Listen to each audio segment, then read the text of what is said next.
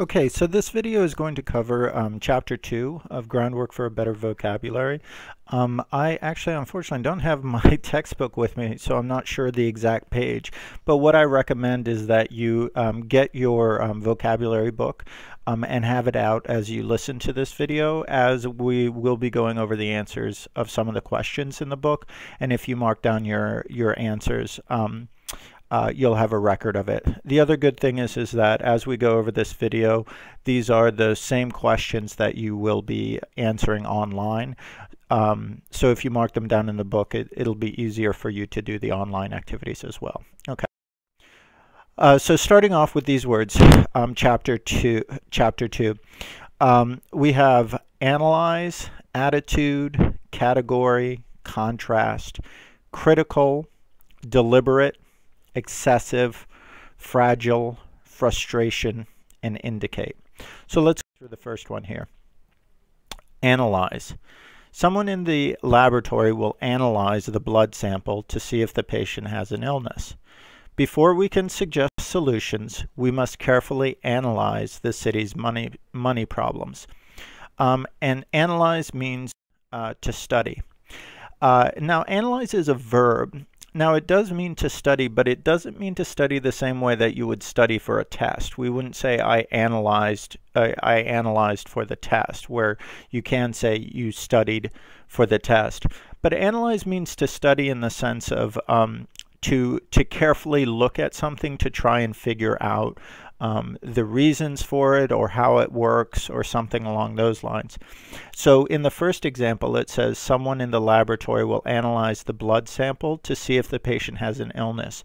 The reason that they're looking carefully at the blood is to find out if there's an illness, if the person has an illness. In the second one, it's saying we must carefully analyze the city's money problems. In order to figure out how to fix the city's money problems, we need to analyze them.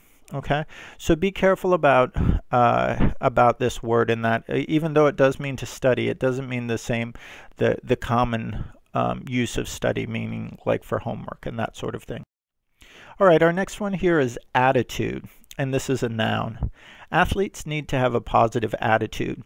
Even if they've lost the previous game, they need to come to the next one ready to win. Rudy came to the party with a very poor attitude. He was sure he'd be bored and wouldn't have any fun. So attitude means a way of thinking. Now, an attitude if we look at the examples, it can be positive or it can be negative. So in the first one, it's saying athletes need to have a positive attitude. What this means is that another word we could say for positive attitude is optimistic, meaning that you think that things will be good if your attitude is good. If you have a poor attitude, it means that you have a bad, that you think things will be bad. Oftentimes in classes, in ESL classes, in all classes, people's attitudes often affect the way that how well they do in the class. So if people come into the class and they're unhappy to be in ESL, they don't think that they should be in ESL, oftentimes they don't work as hard, they don't pay attention, and as a result they don't do as well. But if people have a positive attitude, like a lot of you guys have told me about, where you're really eager to learn and improve your vocabulary on all of this, they tend to do much better. So this is what attitude means. Our next one here is category, and this is also a noun. Remember, a noun is a person, place, or thing, or it can be an idea. When Jasmine was in high school, she didn't seem to fit into any category. She wasn't an athlete, a scholar, or a rebel. The small store had many jazz and rock recordings, but not much in the category of country music. So category means group. Now, a category means it is normally a group, a particular type of something. So in the first example, it's saying a category of student. We're saying what kind of student. She wasn't an athlete, someone who does sports, a scholar, someone who's really good at school, or a rebel, someone who is fighting, sort of getting into trouble and fighting against teachers and stuff like that. So this category is of students. In the second one, It's saying that the category of country music, meaning that we're talking about different types of music. So the category is country music. Another example, like in class, we can say that there's different categories of students. There's students who have really positive attitudes, there's students who have really negative attitudes, and there's students who sort of had neutral attitudes. Here, our next one is contrast, and this one is a noun. Now, one of the things that you're going to learn as we go through this book is that there's a lot of these words here that can have more than one meaning, or can be more than one part of speech. In this case, we're talking about contrast as a noun, but it can also be a verb. So if you hear it used as a verb, the meaning is similar, but the use is different. So everyone is surprised to see that there is a contrast between Peggy's eyes. One eye is brown and the other is green. I was struck by the contrast between the fancy houses west of Main Street and the poor neighborhoods to the east. And a contrast in this case means a difference. Now, one thing we want to pay attention to with words is we want to pay attention to what words they're often associated with. And you'll notice in both of these cases, we have between after contrast. Now, this isn't a requirement, but it's certainly something that you will see commonly. So contrast really means you're comparing two different things and you're focusing on how they're different. So if we look at the picture there, we can see that there's a contrast between the two colors. One is red and one is blue. Some of you may have already studied about a type of paragraph called a compare and contrast paragraph. And what this means is the compare is talking about the similarities and the contrast is talking about the differences, how things are different. Our next word here is critical, and it's an adjective. So an adjective is a word that describes something.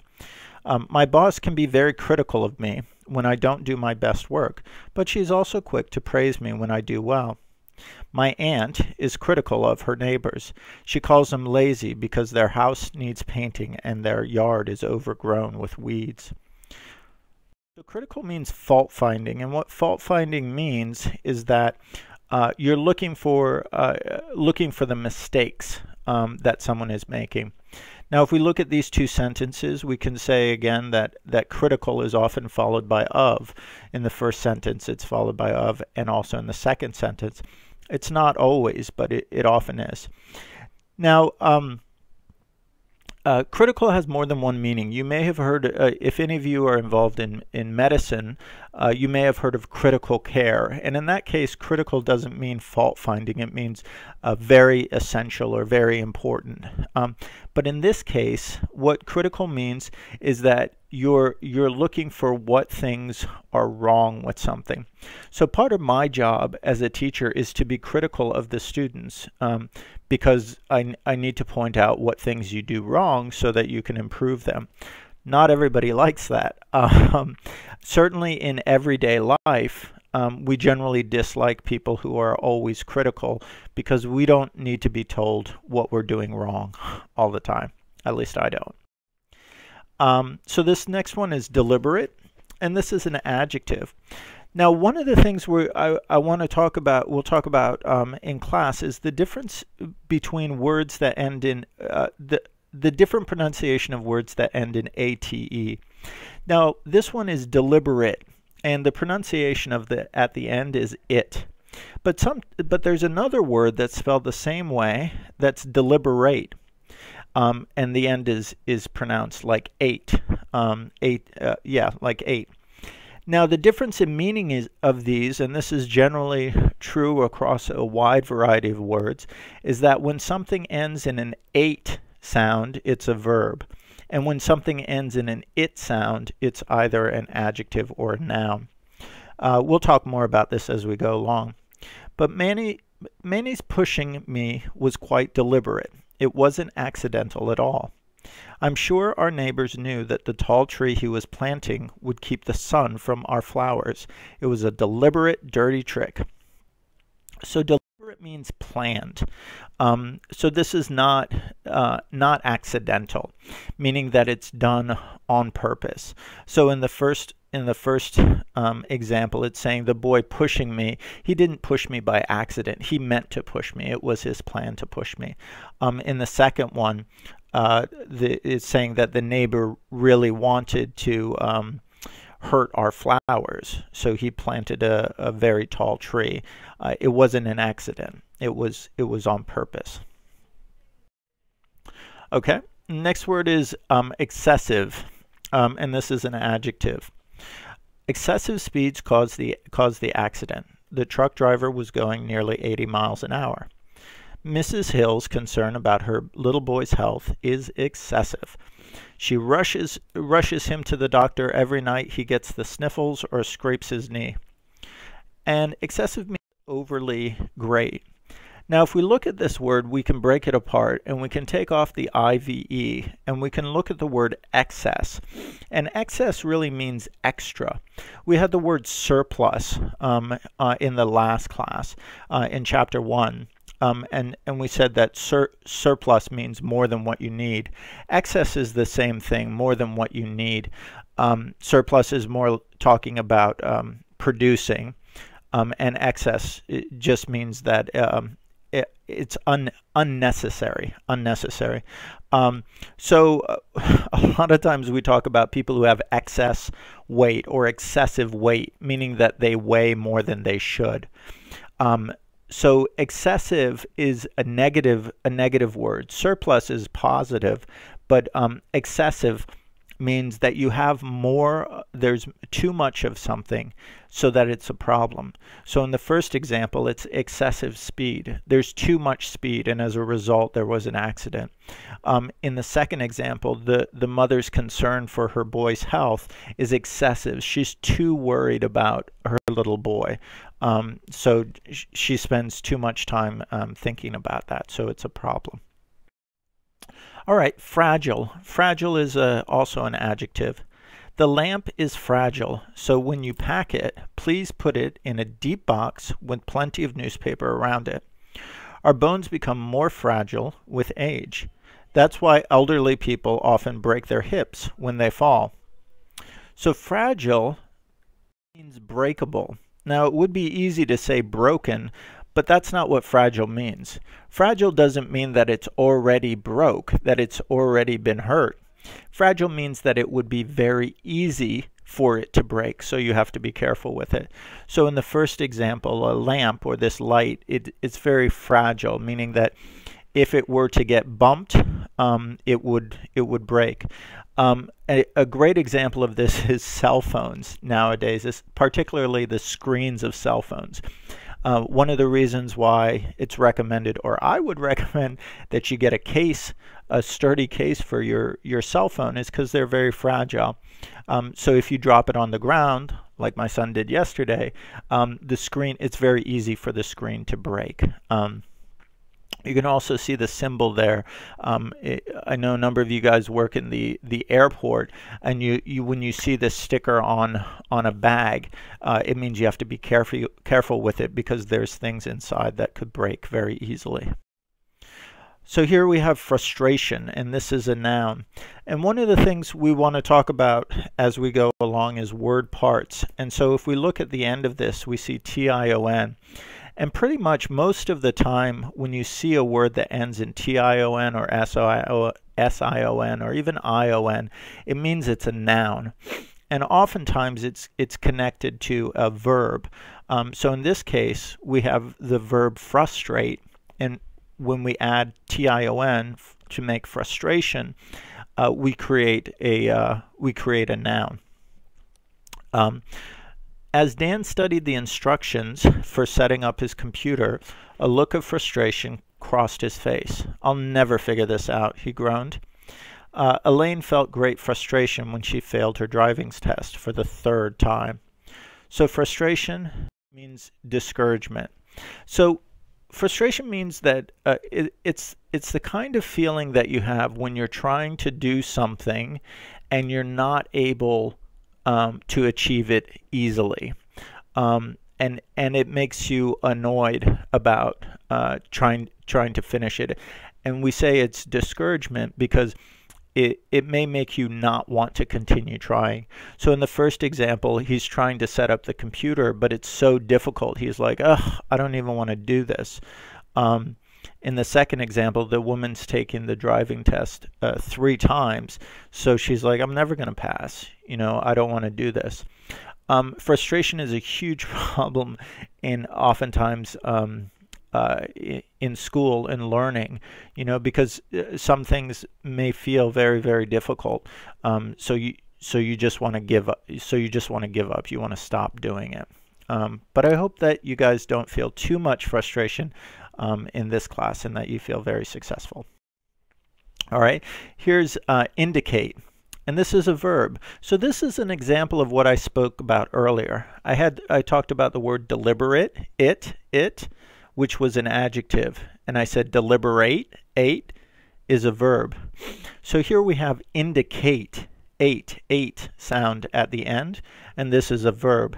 Now there isn't a matching adjective, indicate, to go along with this one, but we should know that when we hear the end of the sound that we know that it's a verb. So Jeff's frown seemed to indicate that he was unhappy with our plan. The parking lot attendant pointed to indicate that Lonnie should drive the car all the way up to the fence. And to indicate means to show. In that case, to indicate means to use some sort of gesture, often not spoken, to tell someone some information. So in the first one, Jeff's frown, right? Frown is the opposite of a smile. So he's not saying I'm unhappy, but it's showing that he's unhappy. On the second one, the parking lot attendant is pointing, right, with his hand or with her hand. He's not, or she's not saying go over there, but is just pointing over there. In talking about cars, we have things that are called turn signals. Those are the things that you flip to tell if you're turning to the right or the left.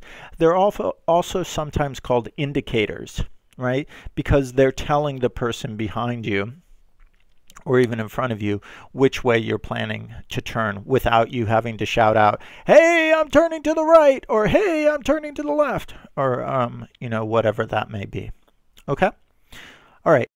So I'm going to kind of quickly go through this check 1, and this is the same one that you have, sentence check 1, in your book. So if you want to follow along with this, that'd be great.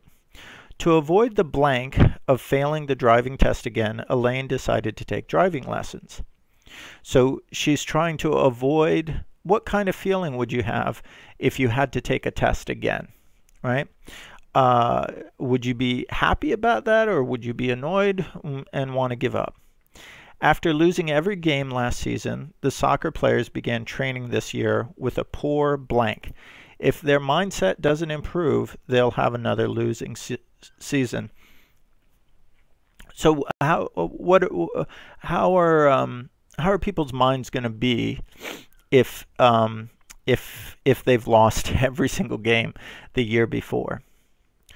The first one here is frustration, right? The frustration of failing, right? She was disappointed and didn't want to fail again, so she took the driving lessons. And the second one is attitude, right? They had a poor way of thinking because they'd had such a bad experience the previous year.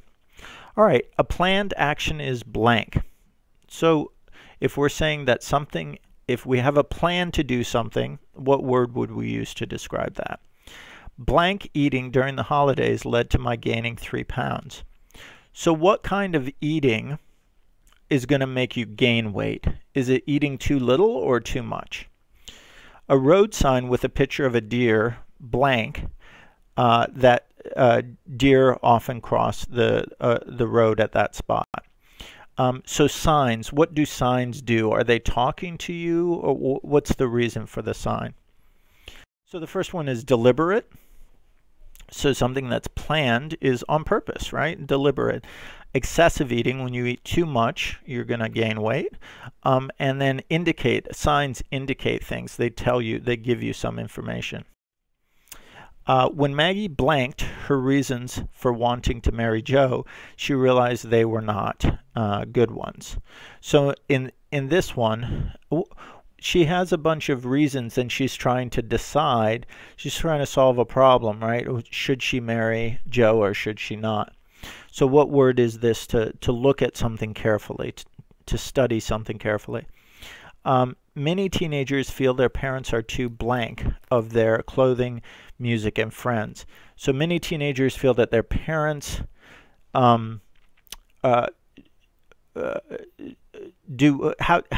do teenagers feel their parents think of their clothing, music, and their friends?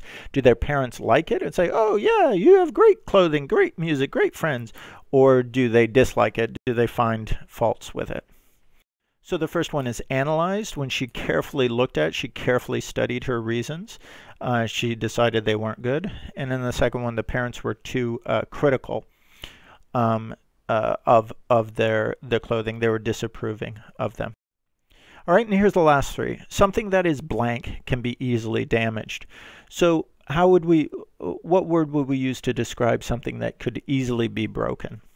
Which blank of movie do you prefer, comedy or action adventure? So this is asking, we have comedy, action adventure. These are both different types of movies. I was surprised by the blank between kind, gentle Bill and his impatient, bad-tempered brother. So one clue here is we have between. So we're looking at two different people. And we're talking about how they're the same, or are we talking about how they're different? The first one is fragile. So something that's easily damaged, it means easily broken. Which category of movie? So this is about type. And the last one is a contrast. These two brothers are very, very different. So we're talking about the difference.